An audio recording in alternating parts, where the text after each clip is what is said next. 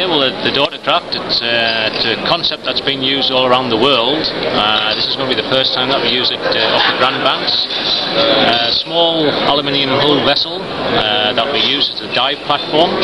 That allows us ease of access to the area where the dive is, all the tooling, all the equipment that's required for that support. So C&W have done a great job for us. Fabrication of aluminium hull works is not easily found. Built here? That's correct. It's built down in Bay Bulls.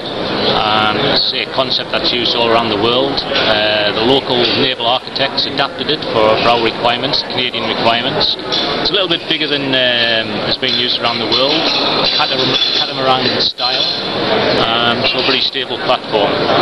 The Atlantic Hawk has been adapted with a new crane, and that will facilitate the daughter craft being lifted on and off as the weather dependencies, of course, are still with us.